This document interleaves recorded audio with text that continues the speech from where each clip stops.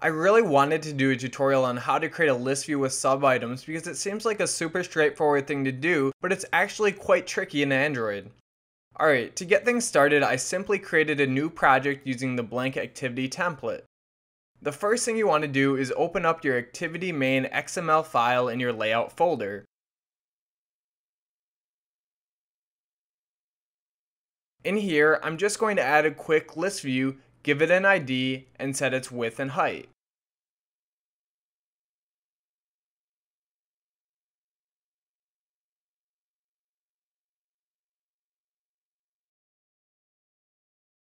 Next, we want to create a separate XML file for our individual list items. To do this, right-click on your layout directory folder, hover over New, and select Layout Resource File. I'm going to name it List Item and leave the rest of the defaults as they are. Once you're done with that, open up the file and then add a text view under the linear layout element. The first text view is going to be for our main item text.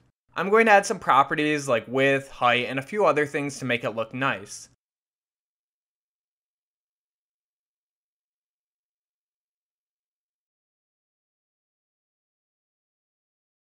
Next, I'm going to add another text view for our sub-item text. And once again, I'm going to add some quick properties to spice it up.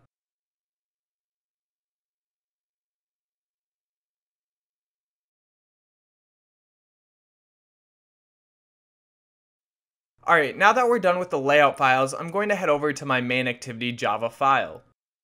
In the onCreate method, I'm going to initialize my list view and use the findViewById method to set it to my list view XML element.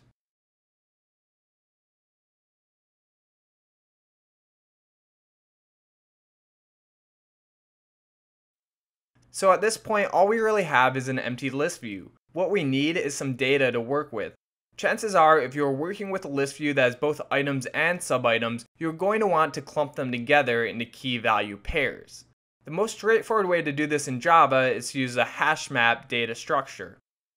Our Hashmap is simply going to be a pair of two strings, a name and an associated address.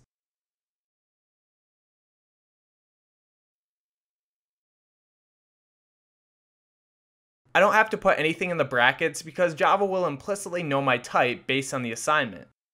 Now, with my object initialize, I'm going to use a hashmaps.put method to add a bunch of different key value pairs to my collection.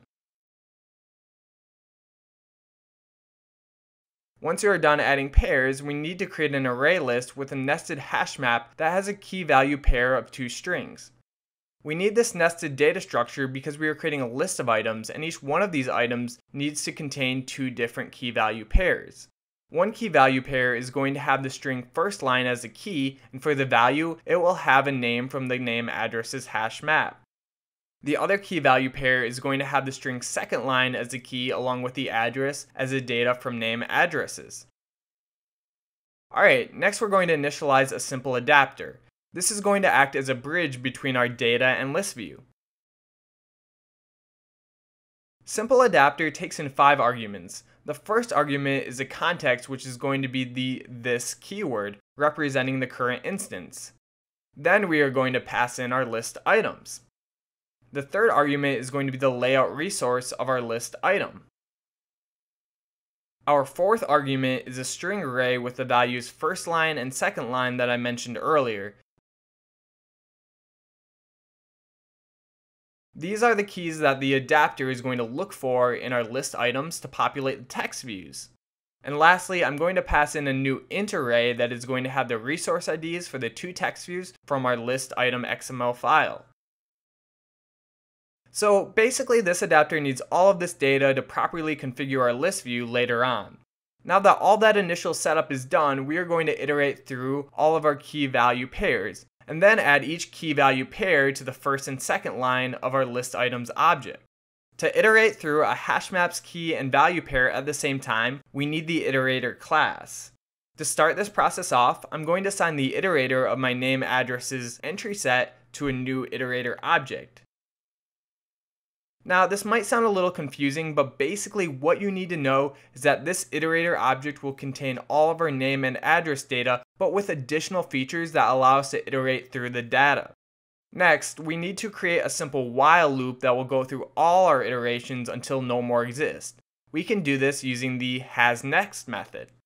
Inside our loop, I'm going to create another Hashmap and call it resultsMap. Now this is where those first and second line string keys I mentioned earlier come into play.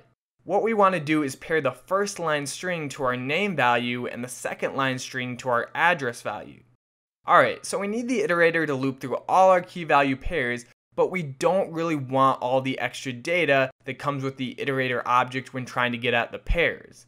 So what we want to do is initialize a map.entry object.